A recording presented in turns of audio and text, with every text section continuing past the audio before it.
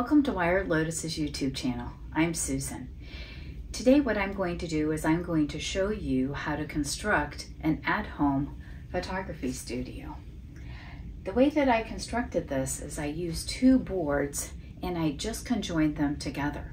Now, I don't have construction or woodworking extensive experience, so there's a few parts of this video that are hit or miss, but the result at the end is going to be an at-home studio. This is for small product photography. The nice thing about this studio is that it is portable. You can take it from room to room, you can take it outside, and this right here is a really good addition if you do take product photography, especially jewelry, and you can go ahead and you can post those items either up on your social media or for sale.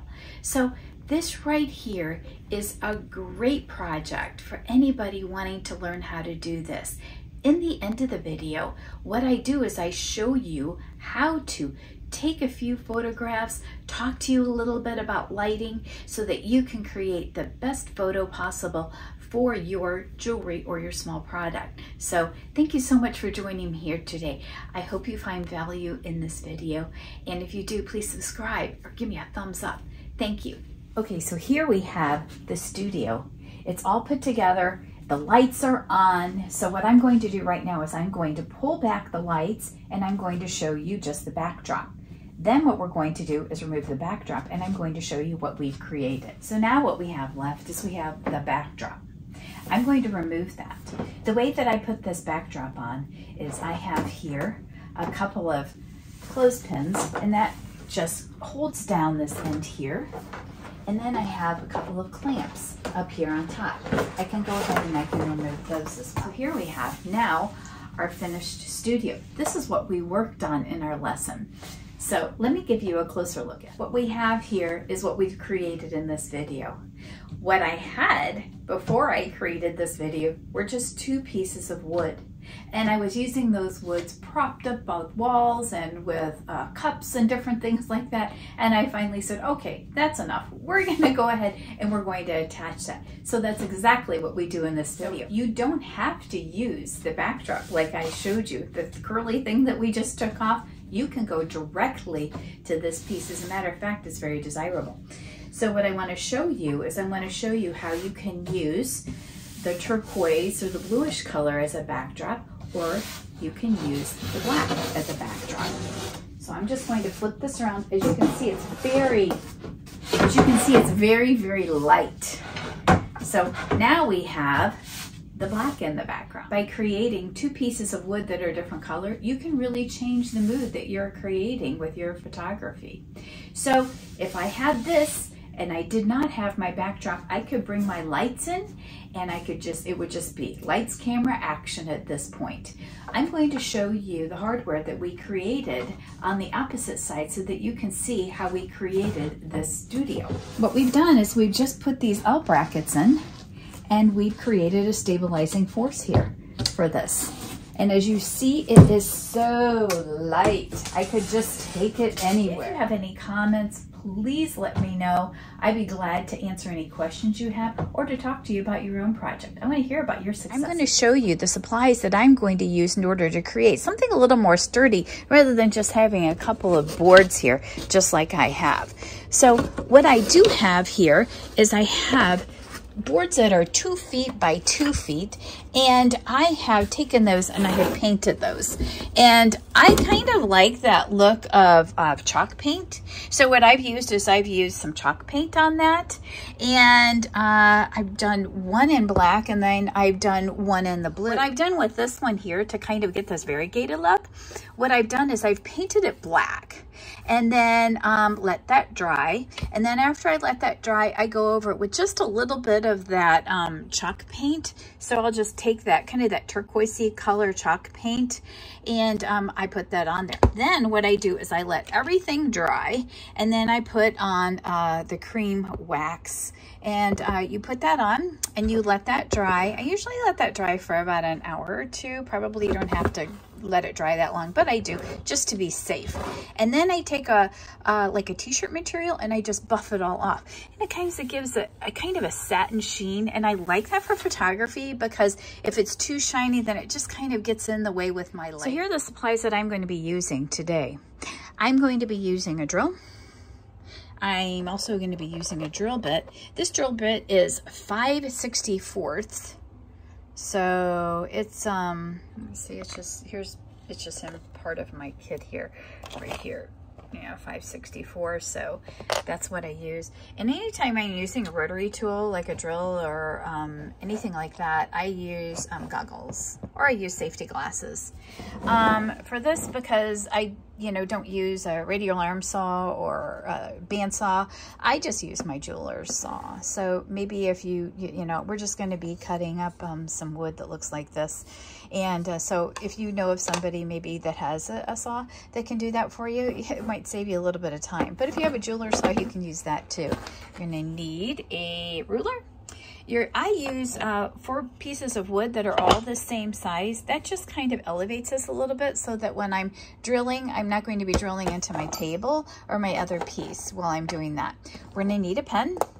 I use a couple of paint sticks to just kind of offset those screws because the wood that we're using is so thin that I need to make sure that, like, when I put these screws in, that we kind of offset those a little bit. So what I do is I just take a couple of pieces like this and I go ahead and I screw down into those.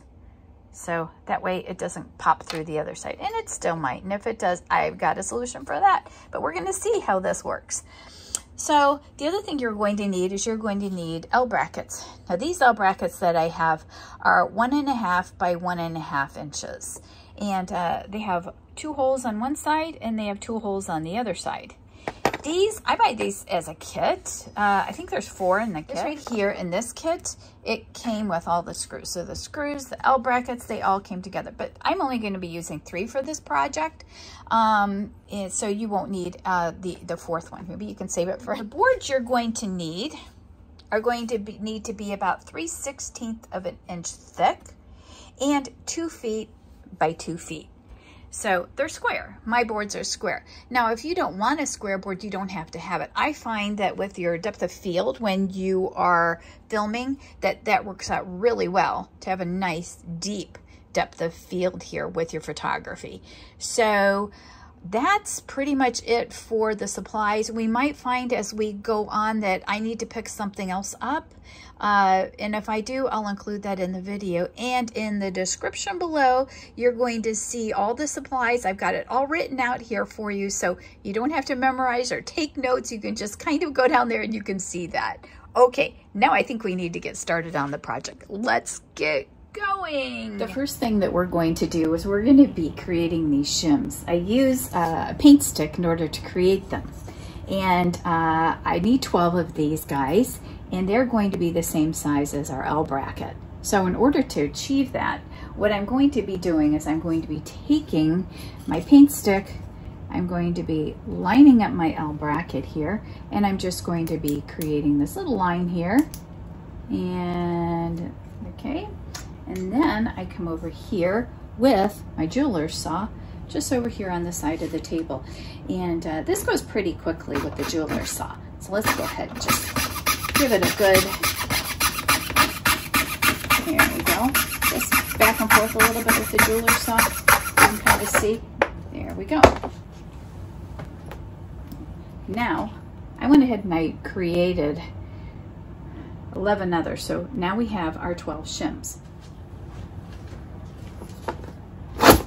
All 4 of those blocks, just to kind of keep things even and up and out of the way when we drill, need to be placed down. I've just marked where I think I'm going to be wanting those L brackets to go. I'm going to be putting one up here to the right, one here in the middle, and then one here to the far left. So the first thing that I do is I'm going to be bringing here, I'm going to show you here on the left side what I'm going to do. I'm taking 2 pieces of those shims that I cut the same size as the L bracket, and I'm going to be placing those here in this area right here to the left. I'm making sure that it's squared off to the edge here. And what I can do is I can take my L bracket, put it there, and just kind of push that together and just make sure that that's nice and squared off. I could use wood glue and I could glue my shims if I wanted to, but I'm not going to. Instead, I'm going to take a couple of clamps. I've got a clamp here, and I've got a clamp over here. Here we go. And I'm just going to clamp those. Going to just do that on the edge because I need to be able to get my L bracket in here so that I can create a mark. We're going to create a couple of marks there where we put that L bracket. Just going to create those with a pen or a pencil. Doesn't matter, just as long as you have those marked and mark them well. And what I do when I mark that is I just kind of circle that center there of that L bracket. Now that I have my two marks, I can go ahead and I can take my drill. My drill has that drill bit, that 5/64 drill bit. And as I stated before, I do make sure that I put on my goggles before I get started working any rotary tools. Okay, so there we have it. Now, this right here, this board is up a little bit. And if I look, I can see that if I'm not careful, I can just slightly touch the other board. So I just want to be a little bit mindful of that, even though I have my wooden blocks down there. So I might hold that up just a little bit while I'm drilling, or use larger blocks. Unfortunately, I didn't have 4 larger blocks. So I'm going to go ahead and I'm going to drill in the first hole. Now, I'm drilling where that mark is. So where that mark is there is where I'm going to be drilling. Okay, here we go.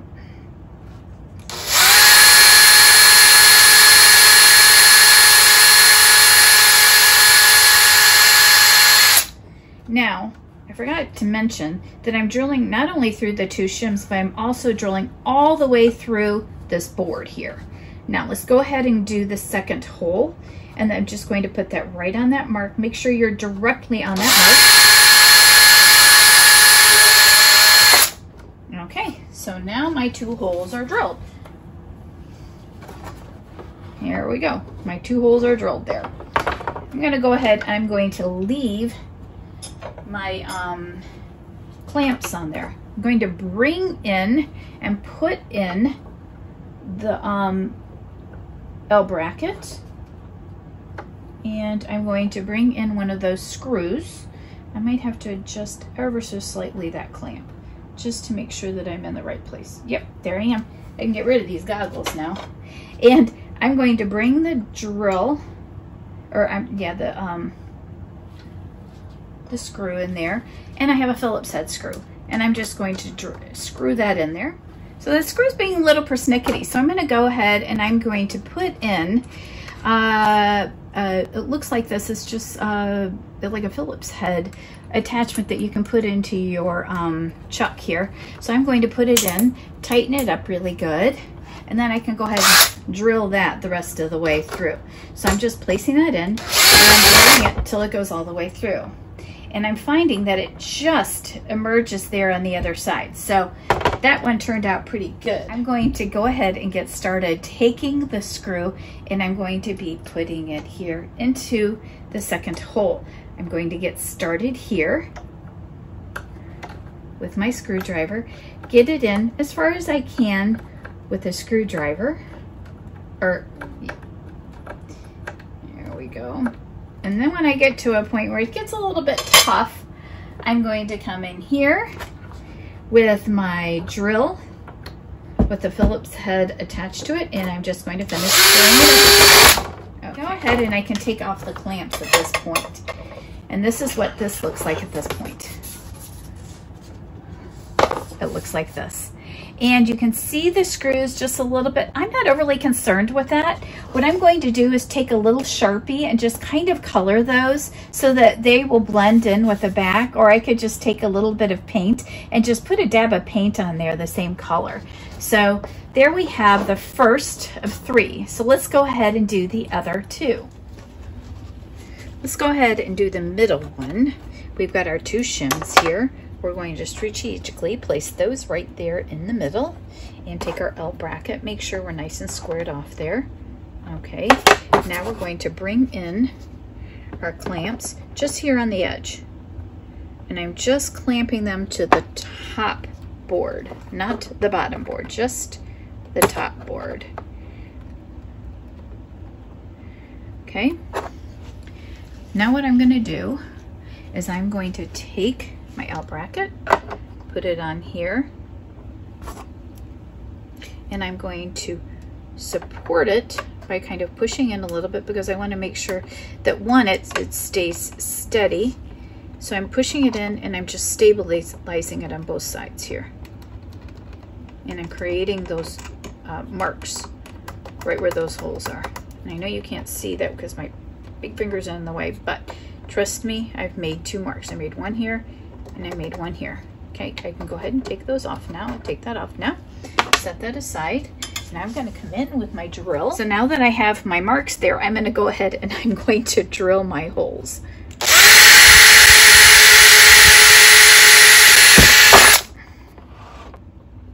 And the second hole, we're going to line up our L bracket where we put those holes. I've got my safety goggles on. There we go. Okay, and so I'm going to bring in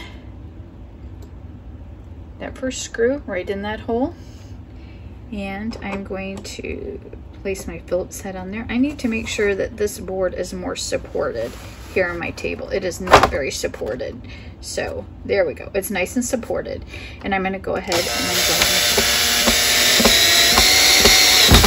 going to... Okay, I've got the first one. I'm going to go ahead and put in the second screw. This one here, I'm going to just kind of get started just like I did before. There we go, with the Phillips head. And now I'm going to come in here with my drill. Okay, there we have it. So now we have the second one. Let's go ahead and go on with the third. Go ahead and put our shims, just like we did with the other 2, right up against there. Use our L bracket to make sure that we're flush, and we're nice and flush there. Put those clamps there on the edge. There we go. L bracket in, just sliding it here, right here in this area here. And I can go ahead and I can mark those areas where I want the screws to go. So first mark, here's your second mark. And I'm double checking that. Yep, looks pretty good. Now I can go ahead and I can drill. Put on my safety goggles, got my drill bit in.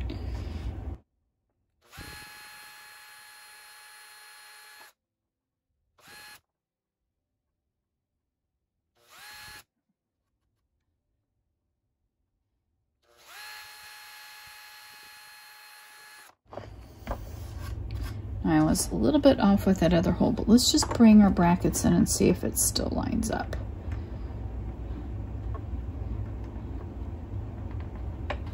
Move this clamp over just a little bit. Okay, so I'm just going to make sure these line up. Yep, I can certainly make that work.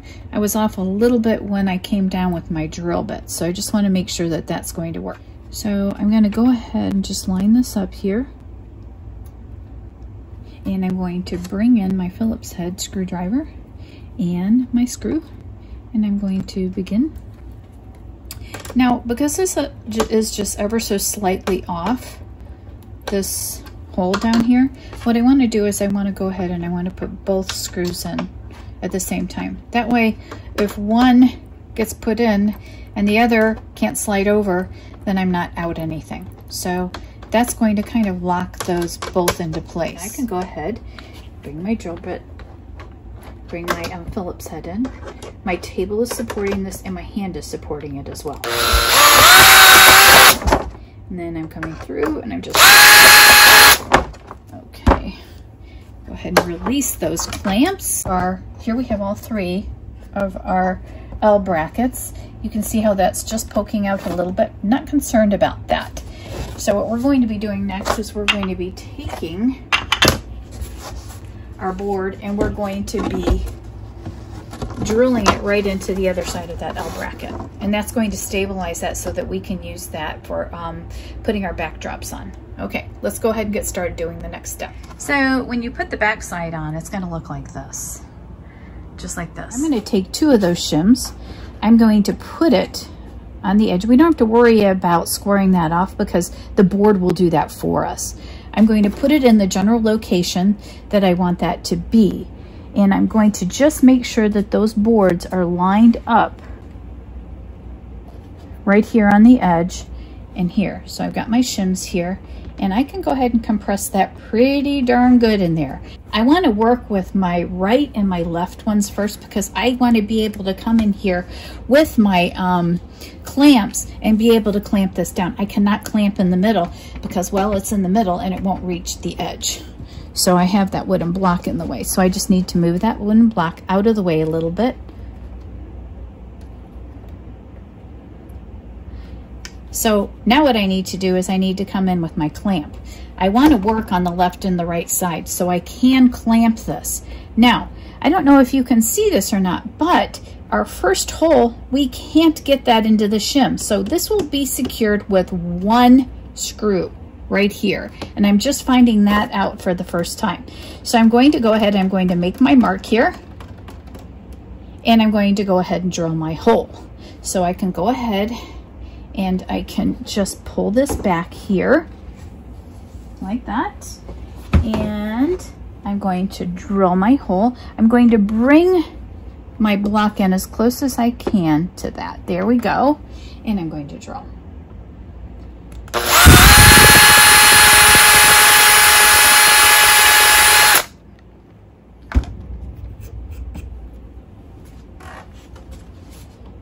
And I'm going to bring my piece back up into this area here, right where I drill my hole. Again, want to just be absolutely sure that we're nice and level there. I'm going to bring in my screw, and I'm going to hand tighten it to begin with, and then I can go ahead and I can use my my driver just to put it in the rest of there. And I'm going to screw it. Okay, that screws in there. That is not going anywhere. So we're going to now go over to the other side. Okay, there's a little bit of a trick to this next step. Because we have this already bolted down here to the right side and we're getting ready to do the left side, if we don't put our shims into the middle before we screw in that left side, we might be in a little bit of trouble. Because see here, I have to lift it up in order to get those shims in there. So we're going to go ahead, we're going to put the shims into the middle, and we've got the shims already clamped here to the left. And I'm going to just create a little mark there, and I can go ahead and I can drill. So I'm going to be coming in, I'm going to be drilling.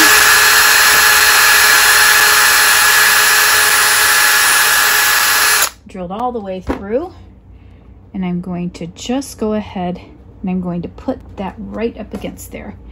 And my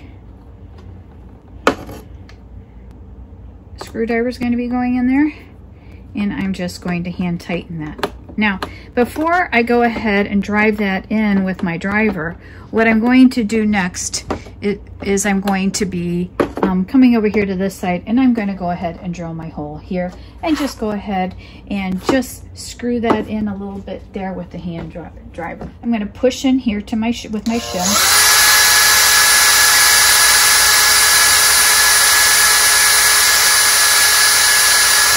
My screw, and go ahead and screw that in. That's just, you know, putting that in with the hand screw. So drive those in.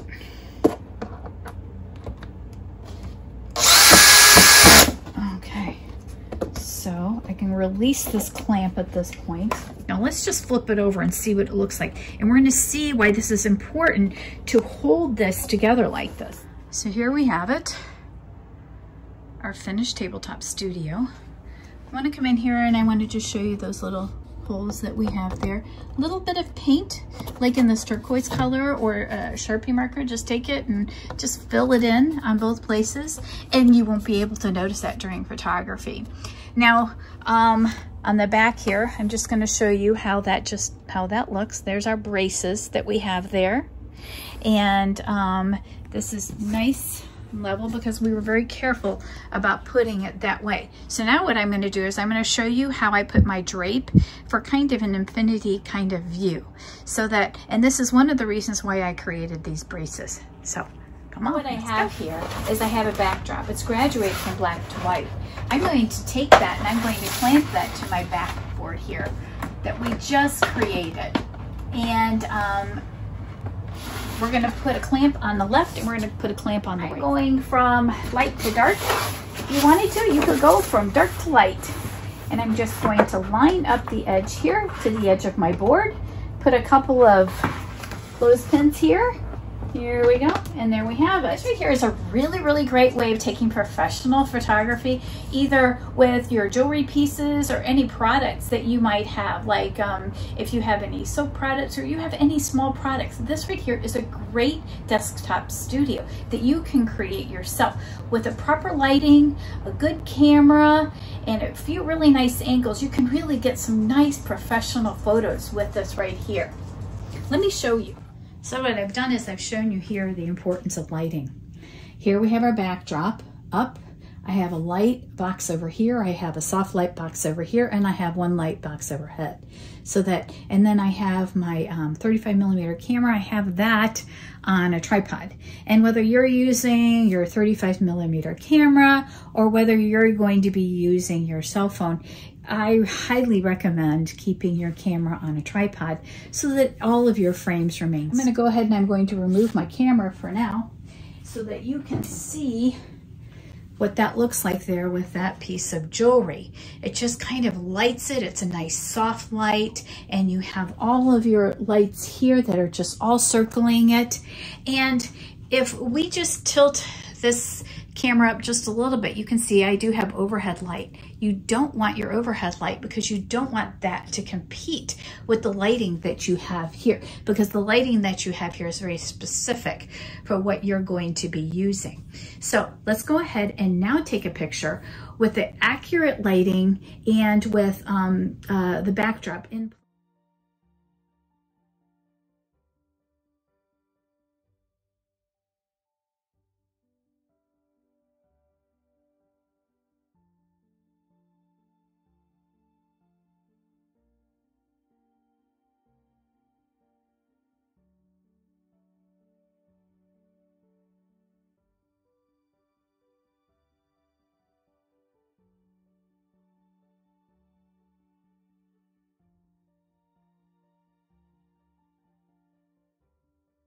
This isn't just for jewelry. This is also for food products and all sorts of products. So let's just go ahead and take a photograph here of the vegetables.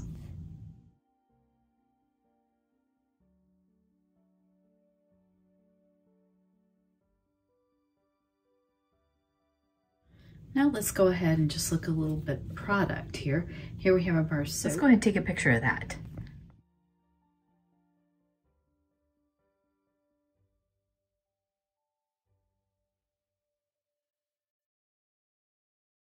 I want to show you a couple of items that I photographed here in my book. This right here was photographed by a professional photographer who worked for the publishing company. And these step-by-step shots, these were all created in this photo booth like what I have here.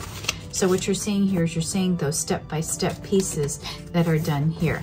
Again, here we have the professional photo, and then another professional photo, but here we have those step outs. So all of those were done right here in a booth, just like this one. I want to thank Artie Kugler, my stepfather. He's helped me in life to become very comfortable with working with tools and with engineering. Without him, this video would not have been possible, and neither would my career working in jewelry. Thank you so much, Artie.